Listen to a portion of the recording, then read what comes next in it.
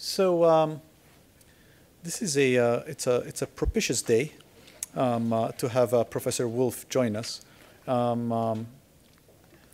We've talked a lot in our earlier session around the election, around social divides and health divides, and Professor Woolf, as I mentioned earlier, I don't know if he was in the room or not, so he doesn't know if it's true or not, but I actually said that if there's somebody who's actually written the proverbial book on social divides and health divides, it's him. Let me just do the formal bio, and then I'll talk a little bit off the bio. So Steve Woolf is the director of the VCU Center on Society and Health, which has been established since 2007. He's a professor of family medicine and population health at VCU, and has had a long career in on both evidence-based medicine, development of evidence-based clinical guidelines, and a focus on preventive medicine and social justice.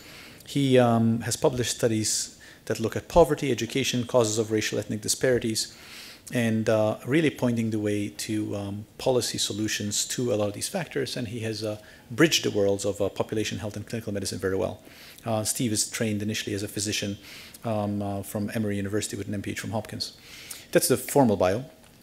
The other formal part of the bio is that he has been awarded important awards by all the right organizations and is a member of all the right clubs.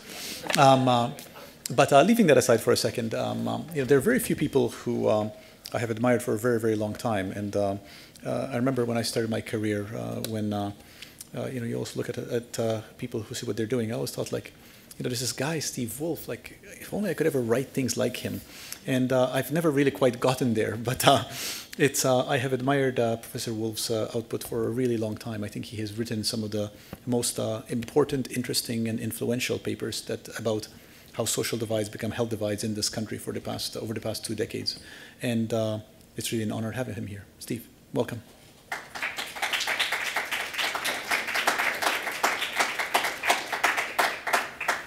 Thank you for that amazing introduction, especially from someone, I feel the same way, Sandra, in terms of wishing I could write the way you do. So it's a mutual admiration society.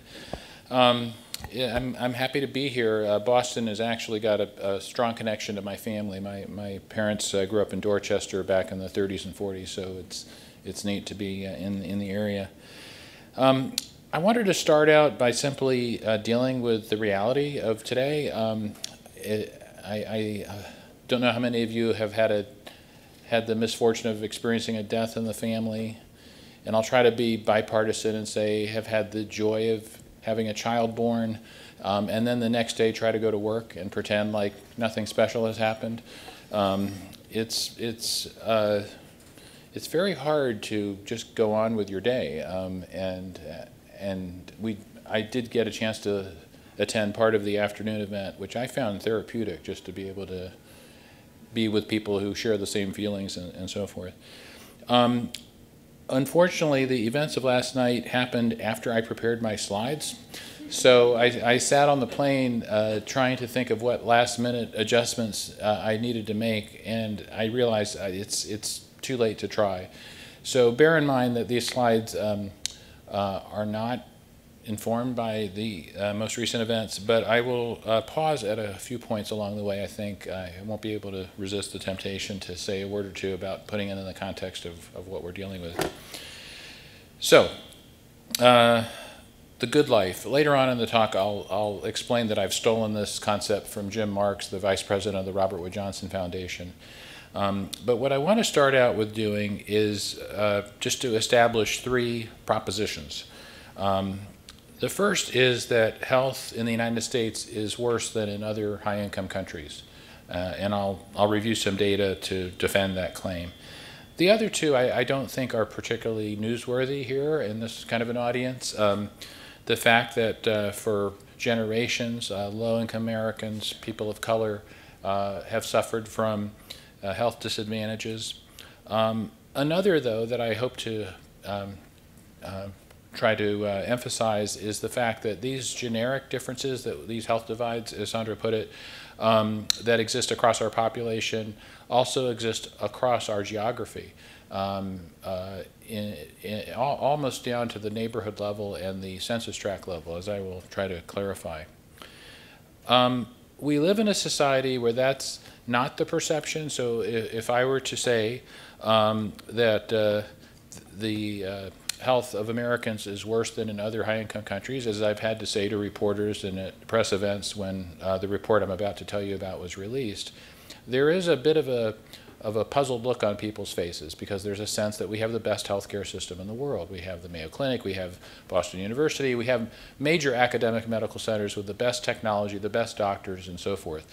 So the notion that our healthcare system is inferior to that of other countries is already difficult for people to accept. But even those who understand its limitations still cling to the idea that the health of Americans must be better than for people in other countries.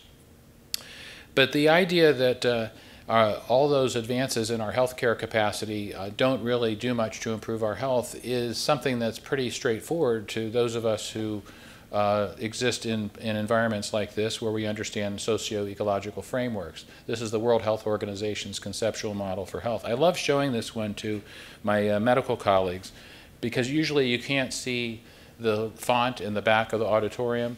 But I can point to that there's a little box here called health system to give them a little bit of humility about how much importance that has. Unfortunately, in our society, we have $2.8 trillion a year going into that little box there, and not enough resource going to the other areas, as I'll mention later. And you may be familiar with this diagram from the county health rankings that, in a more simplified way, tries to clarify that our health is shaped to some degree by healthcare, but very much by our behaviors, by our environment, by public policies, and so forth. So I had the opportunity, the pleasure really, to chair a panel, a National Research Council Institute of Medicine panel that published this report in 2013. The report's called Shorter Lives, Poorer Health. And I think the title pretty much sums up the findings very well. We were charged by the NIH, of all funders, to compare the health of Americans with people in other high-income countries. We had to choose, we had to compare with 16 other high-income countries, and they included Canada, a number of European countries, Japan, and so forth. And what we found was frankly sobering. We went into it knowing that life expectancy in the United States tends to be lower than in these other countries. But as I'll explain in a second, it goes beyond life expectancy. This here is the data for life expectancy, and you can see that for males, we definitely have the lowest life expectancy, and for females, the second to lowest life expectancy in the country, in the high-income world, that is. But when you drill down, which is part of the exercise our panel went through to try to as the demographers say, do a decomposition analysis and understand what are the causes of death that are driving this, you find that it is a very pervasive problem across a very diverse set of conditions. I don't know if your eyesight's as bad as mine, but if you can't read this, let me just tell you that this part of the table down here are the conditions or the causes of death where Americans have equal or lower mortality rates than in the OECD countries, so that's a shorter list. And then this longer list at the top are all the different conditions where Americans experience higher mortality rates. And if you can look more closely, what you would see is that they run the gamut from traditional chronic diseases like diabetes and heart disease to injury fatalities to perinatal conditions and so forth. Enough diversity that if you were on our panel, which was the dilemma we were faced with, and trying to think about, well, what's driving this, it became very obvious right away with charts like this that we don't have a magic bullet, and I hesitate to use that phrase, but we couldn't just say, well, it's guns, and that's why Americans have poor health, or it's obesity. It was so many different conditions would have very different pathophysiologic processes that it became very fascinating to think about what's driving this. The other thing we wanted to make sure we weren't mistaking is whether this was some quirk of a particular year, a particular year's data that we were looking at. And so we wanted to look at the temporal trends. And what you see on this slide here are plots that show in the red dots the life expectancy for Americans, and the other gray dots are the comparison countries, the peer countries. And what you'll notice, if we're going back to 1980 here, that back then, US life expectancy was a little below average, but not terrible compared to the other high-income countries. And then over time, you see a clear trend where we have gradually slipped to the lowest part of the ranking. But here's the more, well, before I get to that next slide, I want to point out this one here, which is, I talked to the students about this earlier today. We were trying to also explore the question of whether this mortality disadvantage that Americans have has something to do with a particular age group. Like maybe we have terrible infant mortality rates, and maybe that's what's driving it. Or maybe it's middle-aged Americans dying at high rates from diabetes. Well, by doing this age stratification, we were able to show that for every age group, beginning at infancy all the way up, we had a consistent problem across the life course where mortality rates were much higher in the United States than in the other countries. We were at the bottom of the ranking until you get to age 75, which, I said facetiously, if you make it to age 75, it's great to be here in the United States. But short of that, not such a good situation. But here's the other slide I was mentioning earlier. So this is not looking at life expectancy in general, newborn life expectancy. It's instead the probability of survival to age 50. Here on the left you have males, same pattern you see where we're at the bottom and then it gets progressively worse. But look at females. Started out in 1980 at the bottom of the distribution and then over time have completely gone off the charts. So in other words, what you're seeing here is that the probability of a woman surviving to age 50 is lowest if it's an American woman. So this is a very striking problem. And I can show you a similar slide we had for other subgroups in our country. For example, the probability of a child surviving to age 5 is lowest if it's an American child. Concepts that I don't think are well understood or familiar to the American public. So we know that from reports like that, that Americans' health is worse than in other high-income countries. When we came out with the report, there was this reaction from politicians on Capitol Hill and elsewhere, this notion of American exceptionalism resists the idea of comparing us to Sweden or Finland or Japan. And there was a bit of a pushback that, well, those are very homogeneous populations, they're not like America, we're different. And so we were encouraged by the Robert Wood Johnson Foundation to do a follow-up study called The Health of the States, where we're sort of turning inward and looking domestically at health patterns within the country. And when you do that, you see that our health varies by geography. So here's an example of looking at life expectancy by state. But you can keep zooming in geographically. The unit of analysis can get progressively more granular, and you continue to see the same phenomenon, that there are health disparities the closer you look. So here's an analysis that we did in the state of California, where we looked at life expectancy by census tract, and you can see again, rich diversity in the amount of years a newborn can expect to live in the state of California. And then when you get down to the metro level, you can identify differences in life expectancy across small distances. This is one of a set of maps that we have developed over the years with funding from the Robert Wood Johnson Foundation that uses this concept of small distances, large differences in life expectancy across small distances as a way of helping communities understand that they have big health divides that exist within their neighborhoods. This is not a new concept in social epidemiology. This is something we've known about for many years. But this has been an intentional effort to do a better job of communicating this kind of evidence to the public and to the media in ways that are engaging. So for example, this is our Metro Washington, D.C. map where, I don't know if you're familiar with the Washington Metro, but it's like the T, and using subway stops as landmarks help people to understand the differences in life expectancy that exist within cities. This is a stylized map. The more traditional ArcGIS maps that you are familiar with, here's an example where we did it in Chicago, allow you to see with rich detail the deep differences in life expectancy, for example, between Southside Chicago and other parts of town. So I come from Northern Virginia, the suburbs of Washington, D.C. You may have heard about us last night on the news. We did our best. It's an area that's pretty affluent. If you look at the annual reports that come out for counties with the highest median household income, there's two counties in our area, Fairfax and Loudoun County, which also were mentioned on the news last night, that typically rank among the most affluent counties. And so on the county health rankings, they vie for number 1 and number 2 for the state.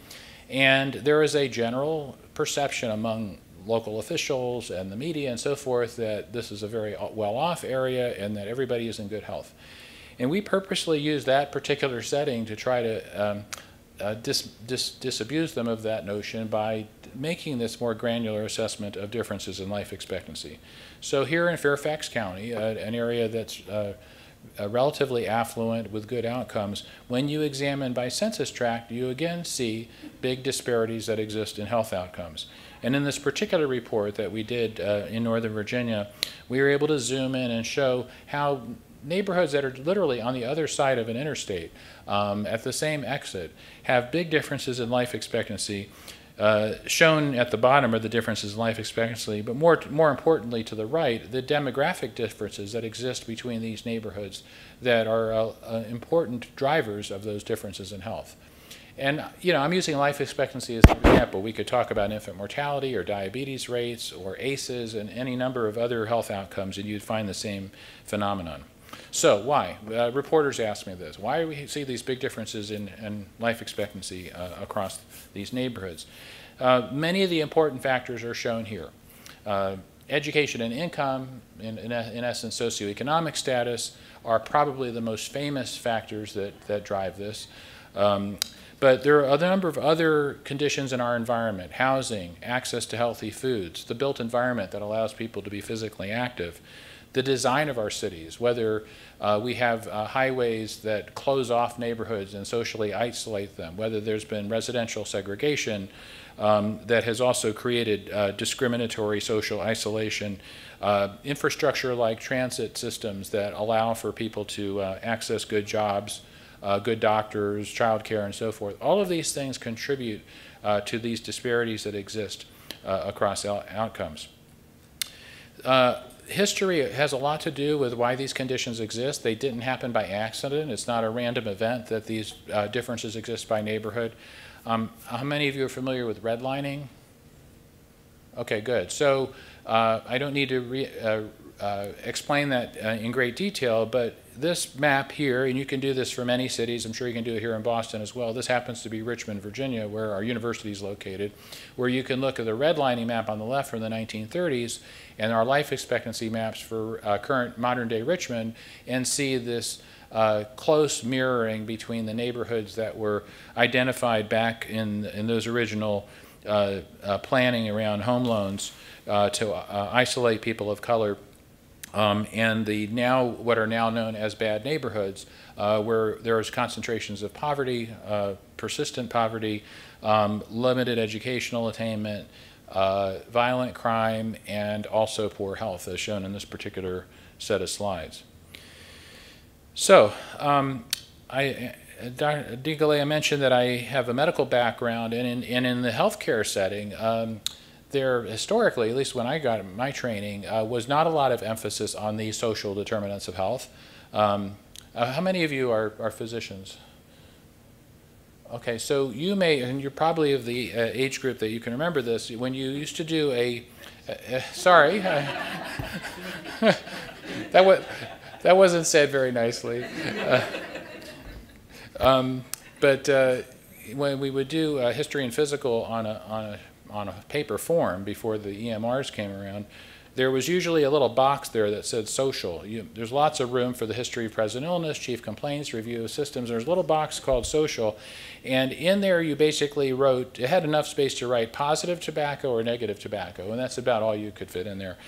But at least in principle, there was a recognition that social conditions mattered to health. But in modern day healthcare, I think there is a real move now to recognize the greater importance of these factors in shaping health outcomes. Increasingly, the healthcare community is recognizing the need to go outside the walls of the clinic and the hospital. We often complain in healthcare about readmissions or bounce backs, where you take care of a patient, you admit them for congestive heart failure or diabetes, you tune them up, and then you send them home, and then they're back in the ER a week later. But it makes sense. You're sending them right back into the environment that made them sick in the first place. So increasingly, the healthcare system is thinking about what can we do in the community setting, in the outpatient setting, to address some of these conditions so that we reduce the likelihood of this overutilization of healthcare. So when you think outside of the healthcare setting, well, what are some of the obvious factors that we can be thinking about? The first ones that are typically mentioned by us in public health are the built environment, whether there's places for people to exercise, where children can play, parks and green space and so forth, access to healthy foods on the one hand, and conversely the density of fast food outlets, liquor stores, bodegas and so forth that don't necessarily offer the healthiest food choices. And that's important. But we also know that it goes beyond those decisions about sidewalks and grocery stores to a whole set of policy issues that are major factors in shaping our health. And that gave rise to this term health in all policies, which I don't know if many of you are familiar with this, but it's been a bit of a buzzword in public health circles for a decade or so. The notion that policymakers in municipal government, state government, federal government, and so forth should be thinking about the health implications of lots of policies that they make, not just those about Medicare and Medicaid and health care provision or even public health services. Transportation policy, should we widen the highway? Should we add a new exit? Land use decisions, zoning decisions, which affect not only the placement of those fast food restaurants in the parks, but a lot of other factors that affect our health. Tax policy, saying taxing cigarettes or excise taxes on unhealthy products. Housing, agriculture, environmental justice. I can go on. There's a number of different slides that are different policy domains that are too lengthy to fit onto one slide. But the notion is that these other policies matter greatly to health. Part of the work of the center that I direct is aimed at trying to bring this message to policymakers. So the people that are actually making these decisions and the media, for example, and the public don't necessarily think of these particular issues as health policies. We have a tendency in our society to silo these things, and so there's a section of the newspaper that is about health care and Affordable Care Act and so forth, and then you flip 2 or 3 pages later. I'm showing my age because I'm talking about flipping a newspaper. You click a few buttons and you're now in a different section talking about education or labor policy and so forth, and that compartmentalization or fragmentation exists in our legislatures. So on Capitol Hill or in state government, you have one committee that's dealing with education reform, you have another committee in a different part of the legislature that's dealing with other issues. But part of what we do is try to come to these policymakers with greater information to help them, as we say, connect the dots and understand how these choices that they're making not only affect housing or affect transportation or affect the environment, but affect health and healthcare costs as well, something that they do care about in other contexts. So we do have this problem of silos, and getting over that is really challenging and problematic. A couple examples of work we've done that I'm sharing with you here. One is the Education and Health Initiative. So this was an attempt to try to help people who are working in the education space. So these are the folks who are thinking about education reform. How do we improve high school graduation rates? How do we advance educational attainment? Understand the health implications of education, and conversely help people in the medical space and healthcare fields to understand how important education is to the diseases they're trying to treat. Now, you know, in a school of public health like this, you'll find many sources of data like the ones I'm going to show you. I'm just going to give you a few examples of the gradient that exists, the socioeconomic gradient that exists for any number of health outcomes. Here we're showing self-reported health, and you can see this clear stepwise pattern where people with limited education are much more likely to report fair or poor health. If you drill down and look at actual prevalence rates for these diseases, you find the same pattern. So shown here are a bunch of major diseases that afflict Americans, especially with the chronic disease burden that's growing in the United States with the current demographic shifts and so forth.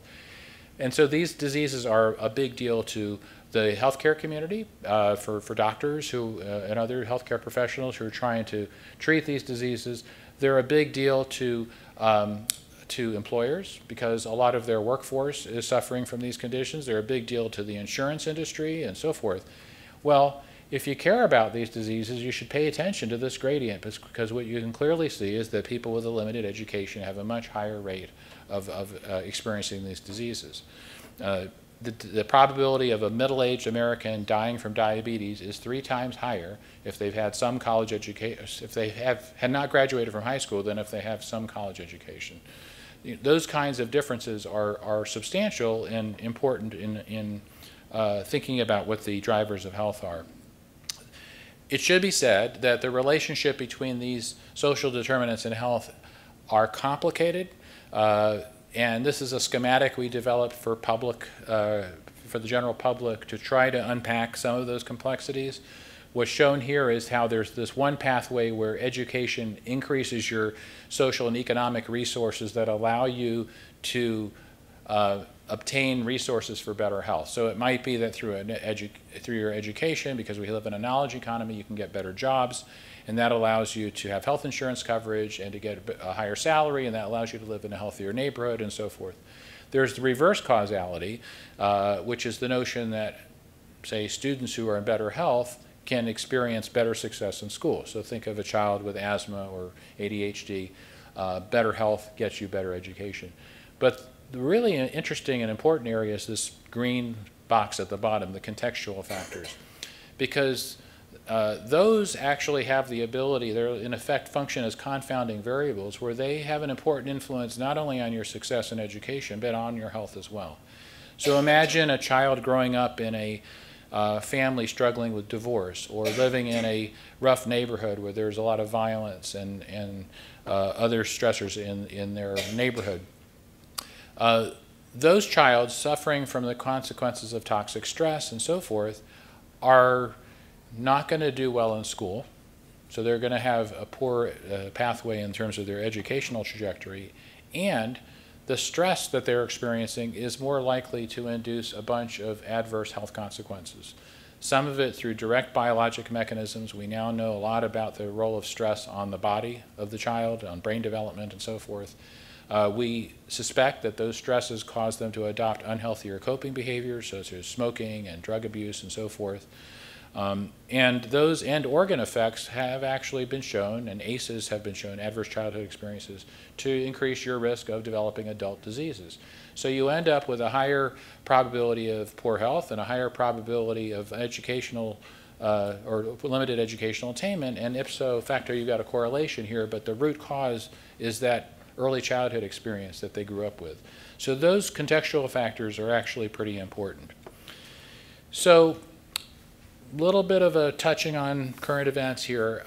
We have been noticing in the last 2 or 3 years a pattern where people with limited education are experiencing a much more dramatic change in their mortality outcomes.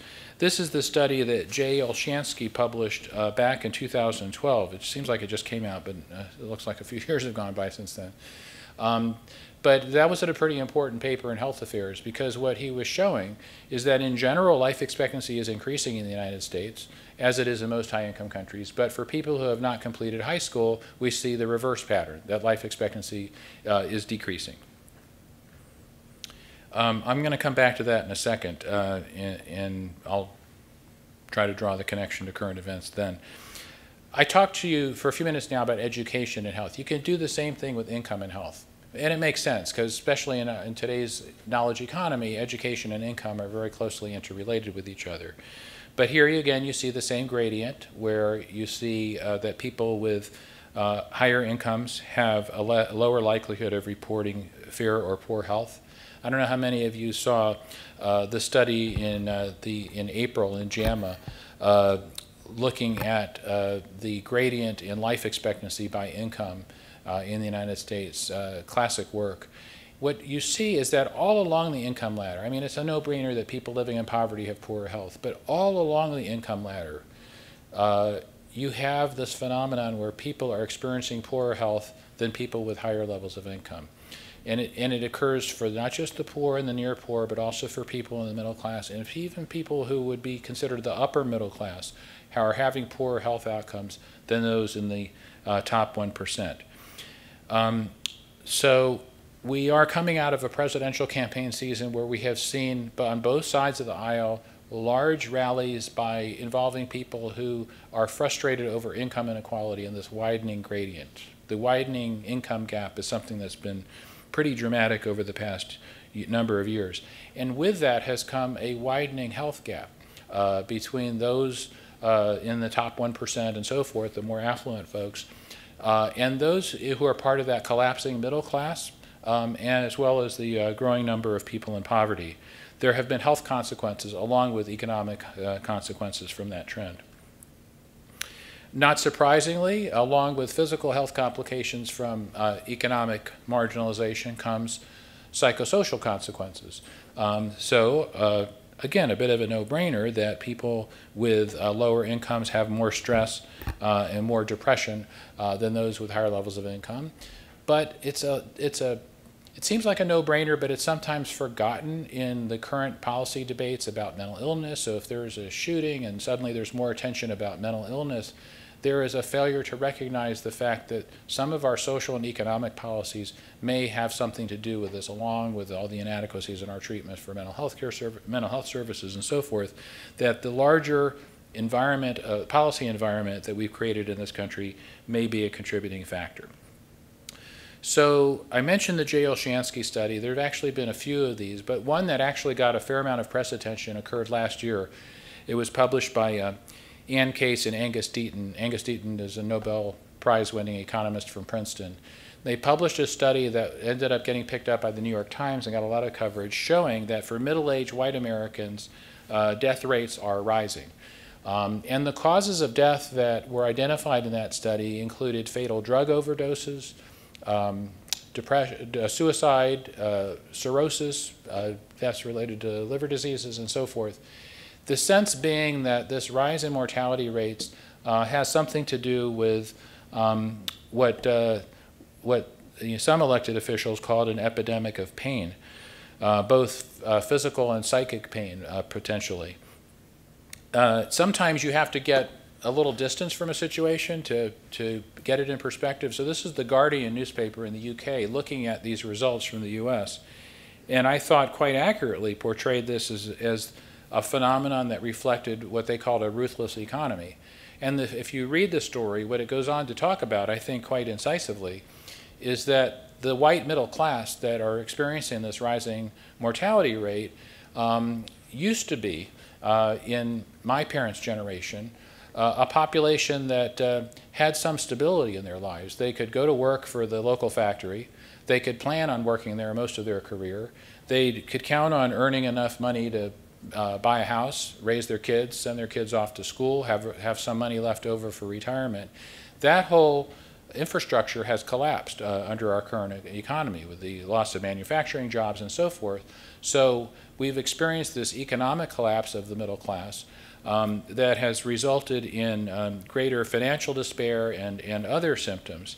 And here I will digress a bit about current events to point out, we were having a conversation earlier this afternoon, a Washington Post story that came out during the campaign looking at mortality rates for states that were supporting Donald Trump. They were noting, of course, that his popularity was buoyed by the white voters with limited education, and linked up this data from the epidemiologic literature about the rising mortality rates to actually ask the question, how do death rates compare between Trump voters versus other voters? And predictably enough, now that you've thought about this evidence, the study found that they indeed are experiencing higher death rates, probably from the very socioeconomic conditions that we're talking about. So we've talked about education and income. Now I want to talk a little bit about place. So we now know so much more about how our health is shaped, not only by what degree we have or how much money is in our wallet, but also what neighborhood we live in. So you can be rich, you can have a big bank account and have a fancy degree, but if you're living in a neighborhood where your kids are inhaling polluted air and they have asthma, or there's gun violence, or there's inadequate transportation and so forth, there are going to be health consequences for you that your degree and salary won't protect you from. Place matters a lot, and that's really what stimulated our work to try to convey this to the public. I mentioned the metro map for DC that we developed. We've actually done this for 25 different cities and rural areas around the country. Boston is one of them. And they all show basically the same thing, that there are these dramatic differences in life expectancy, sometimes 15, 20, 25 years difference in life expectancy between neighborhoods. But here's a sort of poignant example. This is Miami, Florida, and you can see a difference between a life expectancy of 86 years and 71 years in very nearby areas. In the Miami Herald, when it covered it, I thought it was helpful. They had this carousel that was running on the newspaper where they showed this. This is the image over here in Key Biscayne where the highest life expectancy exists. And then just a short distance over in Overton, which is where the lower life expectancy exists, it looks like this. And you got the same thing going on here in Boston.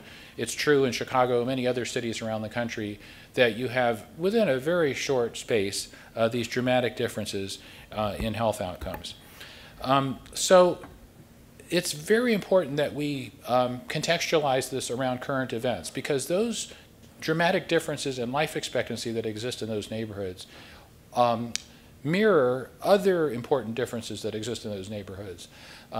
I once did a presentation in the House of Representatives where I was showing some of this data, and Congressman Bobby Scott, who's a Democratic congressman who represents the district where my university is,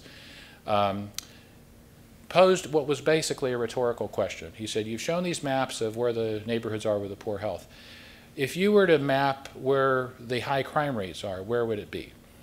If you were to map where our greatest costs in social services are, where would it be? And of course, the answer was the same neighborhoods. He actually made the argument that we'd be more effective if we didn't just talk about health, but actually tallied up all the costs that exist in those neighborhoods. It'd be a more effective way for him to convince other members of Congress about the value of investing in strategies to address those problems in those neighborhoods. But the concentration of these problems among communities of color is something that I think, and you brought up race in the afternoon's discussion, it's essential to confront.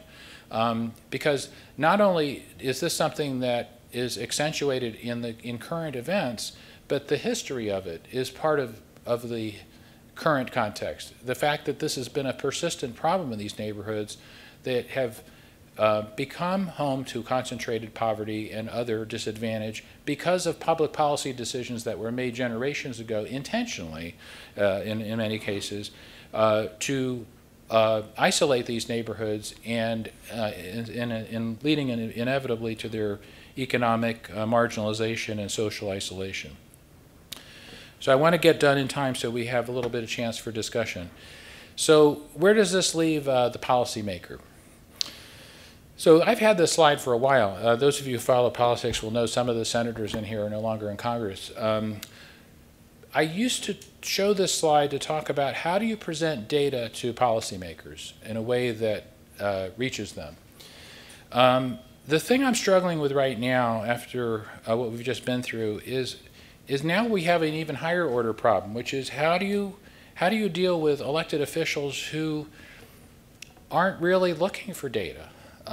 Who aren't persuaded by evidence, who aren't necessarily concerned about facts, who are shaping policy around not just ideology but emotions. That's a challenge, and I think what the dean pointed out earlier today about our need to get better at communication really underscores a real challenge we have in public health, which is we have to get really skilled at the kind of marketing and messaging techniques that the business world has mastered, and we have to use those types of approaches in public health to reach these audiences. You have to sort of meet them where they're at and find the issues that are really important to them rather than the ones that are important to us. Once you link into the issues that are important to them, then you can back in the issues that are important to us. So take this example here. An argument that we were using in our education and health initiative. Every governor has to balance the budget, and the challenge all states are facing is how do you balance the budget with rising Medicaid costs. Medicaid costs that are rising so dramatically that it eats into your budget for education. That's why state university support has fallen so much.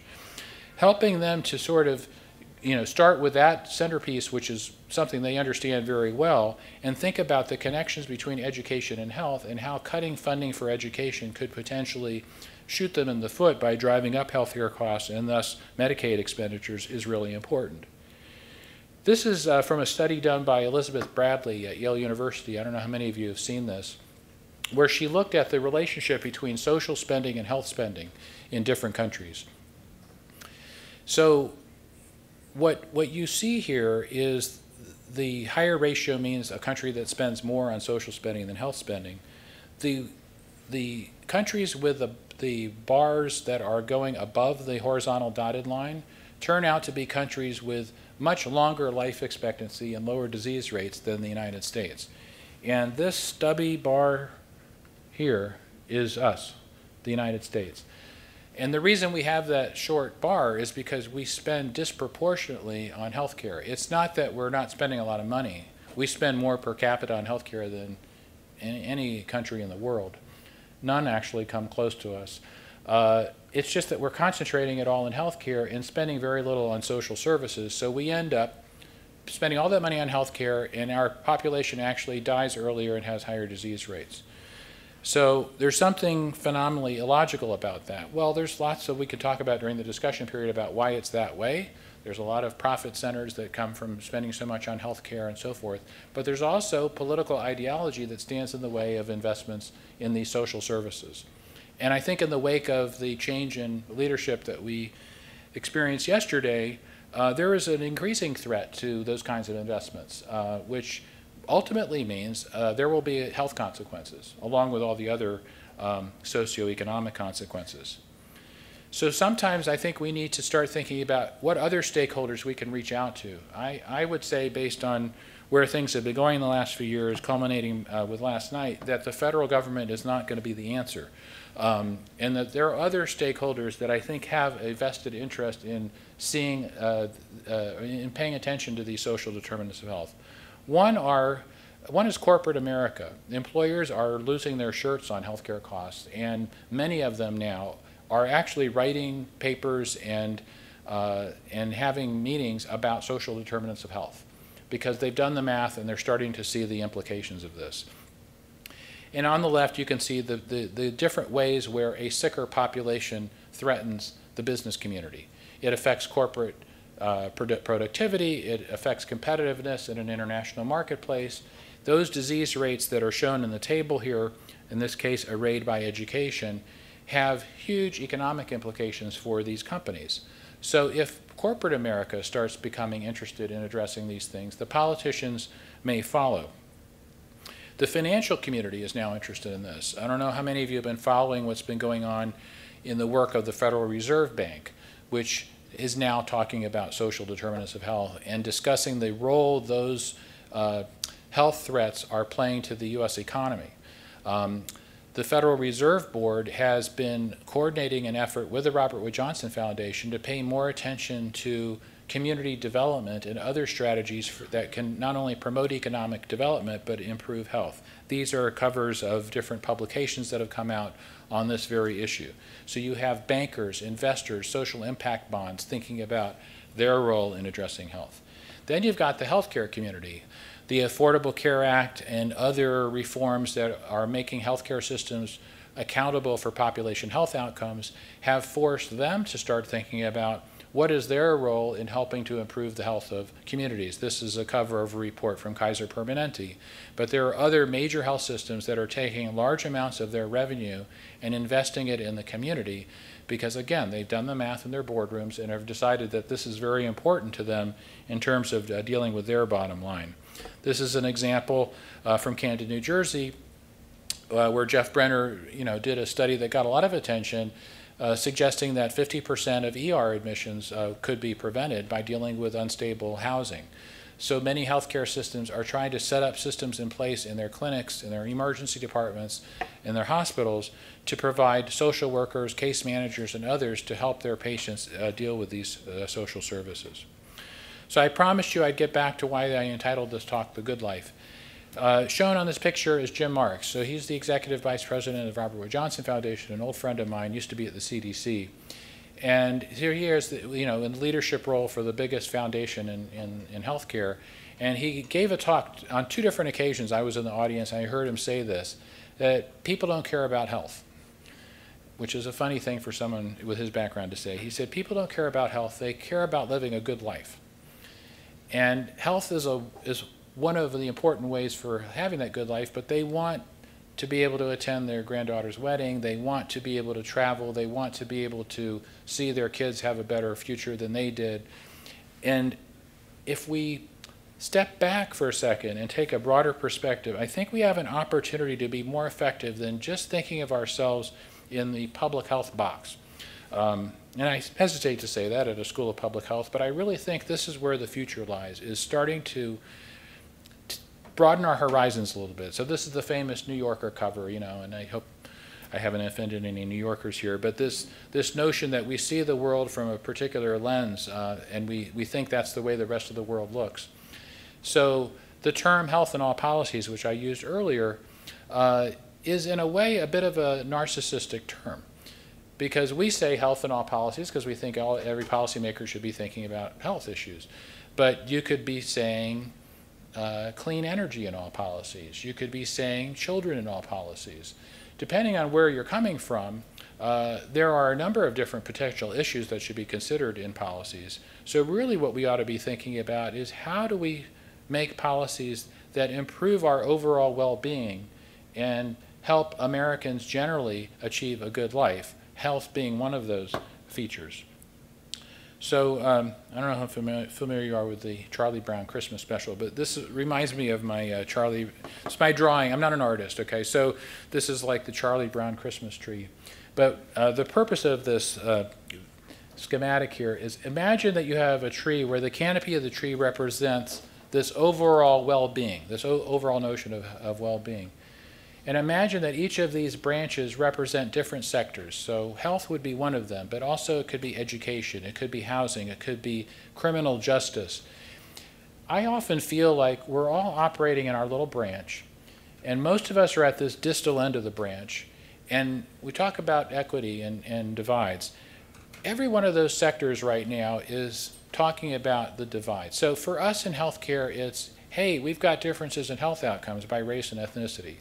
The criminal justice people are over in their branch saying, we have injustice in incarceration rates and police treatment of suspected criminals. And the people in housing are saying, we have unfair housing policies. So we need to deal with that, unfair banking, unfair lending policies, and so forth. If you ask any one of the people working in these areas of social justice, what should we be doing something else more upstream, more in the way of the root causes? What would you point to? So yeah, we'll come up with these Band-Aid solutions for the unfair lending and some Band-Aid solutions for the unfair housing and Band-Aid solutions for the healthcare disparities.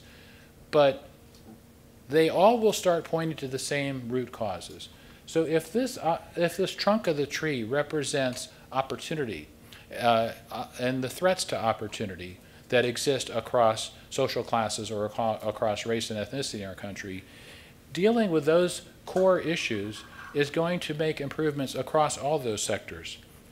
And the beauty of thinking of it in that more holistic way, rather than within our particular domain, is that you can make a more effective policy argument with it, even down to the level of return on investment. So when we were first doing our education and health initiative, we were trying to make the argument with policymakers that the money you save on healthcare by investing in education will pay for the cost of education. But if you think about it, that's just looking at this one part of the diagram at 7 o'clock, that improved education improves health. But really, improved education affects a lot of things, and all of those can be monetized. So if you tally up the net economic benefit across all those domains, then you come to the congressman or city council or whatever with a far more effective return on investment to argue, because the totality of those benefits are so large. The other beauty of this is now you are able to enlist partners in the initiative. It's not just the education and health community. It's people working in criminal justice. It's people interested in economic development. And so we're moving toward a world where we're thinking about cross-sector collaborations to achieve collective impact rather than one particular entity doing it alone. So you're in a school of public health. In the old days, the idea was the public health department would do this, or maybe a school of public health would do it. But what we're seeing now is a movement at the community level where people are working across sectors around developing initiatives in the community. At this point in time, I'm getting a little cynical, but I feel like the federal government and national policy is the least primed at this point for innovation. Some states are doing, and Massachusetts included among them, are doing innovative work, but I think the most cutting-edge innovations are happening at the community level. This is the website of the Build Healthy Places Network. It's a website it's a network that's been created because there are so many examples of communities doing this that they've had to create a network to keep track of it all. And a general feature of all of these is this notion of cross-sector collaboration to achieve collective impact. This is my poster child for it, which is in San Diego, Live Well San Diego, an initiative where you have multiple sectors working together around a set of defined goals. So they have been explicit in defining what exactly are the objectives they're trying to improve. They have a well-branded design template for sort of explaining this. This chart appears on the wall of all the offices of the nearly 200 partner organizations that are working in San Diego toward this. So they proudly display in a frame on their office the goals that they have set as part of Live Well San Diego. And they've created metrics and data dashboards so that they as a community can actually track their baseline and chart their progress across short, intermediate, and long-term outcomes. So this is getting serious about evidence-based policy development. We are entering an era of big data where we actually have the potential to merge large data sets across multiple sectors where communities can make really sophisticated choices about policy options. I'm going to skip through this. It's just a new study that we just released looking at the health of the states. But end with this example, again from San Diego. This is me actually standing in front of this gigantic display screen, which has the city of San Diego, or the county of San Diego behind me. But what's really important about this image is not me or the screen, but these people here.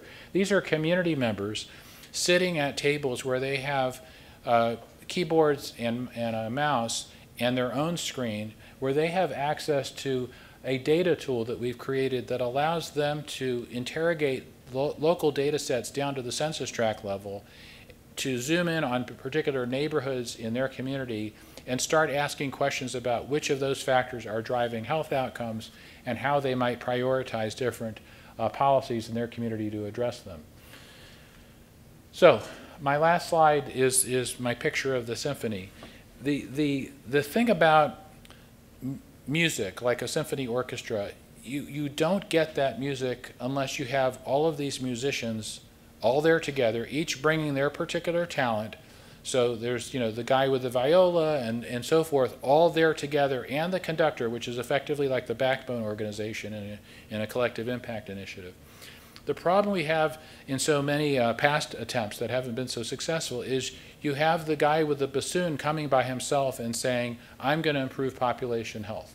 Or maybe he'll team up with the kettle drum, but you don't get music that way. For us to actually be successful in transformational change in population health, you need this rich cross-sector collaboration to shape all the different factors in our daily environment that affect health. And then you start moving the needle. So I'll stop there because I want to leave time. Maybe there's not enough time now because it's already 5:30, but thank you very much for your time.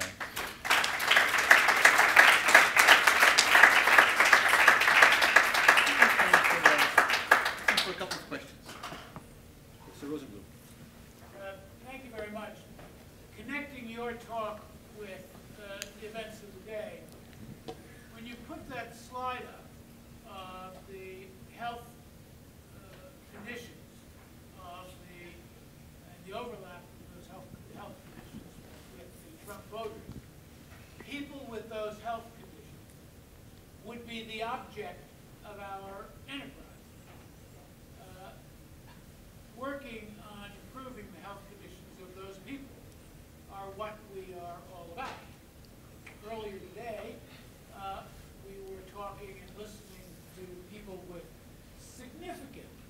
and appropriate pain, asking how could anybody deal with those people, when in reality, based on that slide, which is an accurate suggestion, those people are our people in a very important and fundamental way.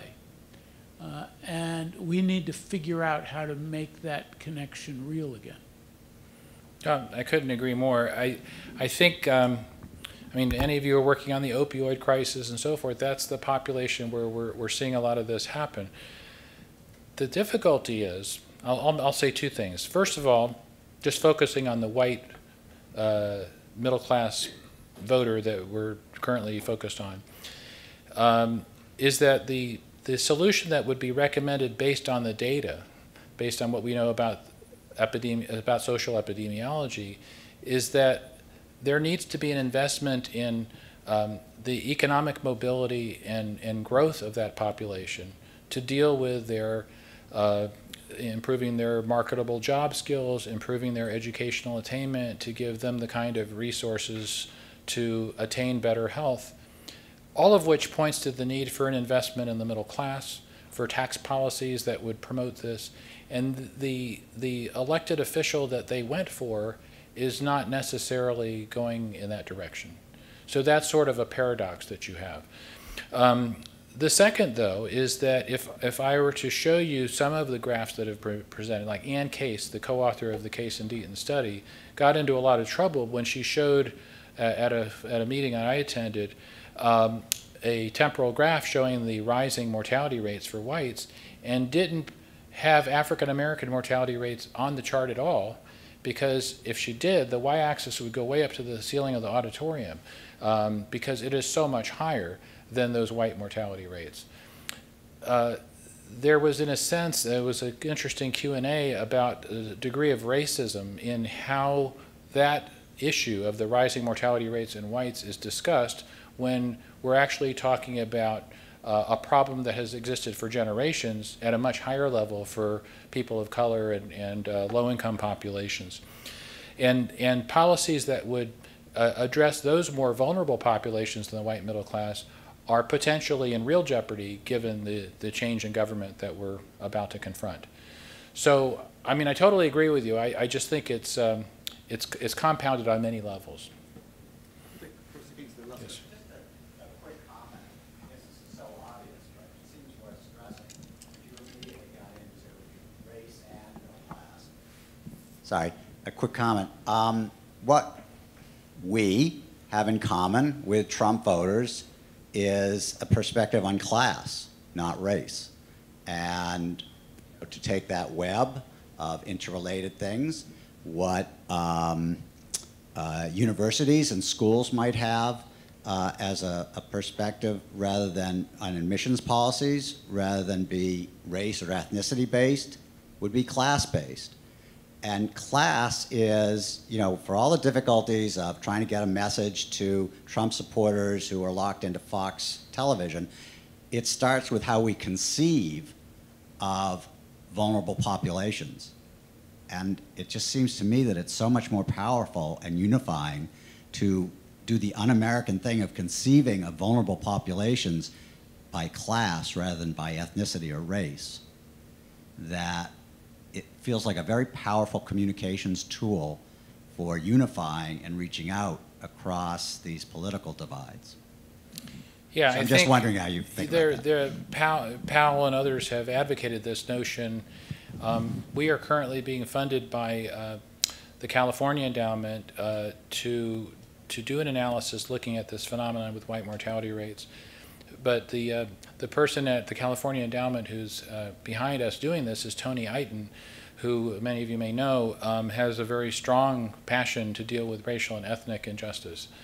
But there's a belief, as you have said, that helping the public to understand this in a way that might feel more palatable to them it was sort of a backdoor way of helping them to understand these issues. The fact of the matter is, the science tells us that class explains a large part of what people of color experience, but it doesn't explain the totality of it. So there is the additional role of racial and ethnic discrimination. After you adjust for education and income and all of that, there's still this additional premium in health and other conditions that people of color have experienced because of the history of how they've been treated that is apart from class. But I agree with you that class accounts for a big part of it.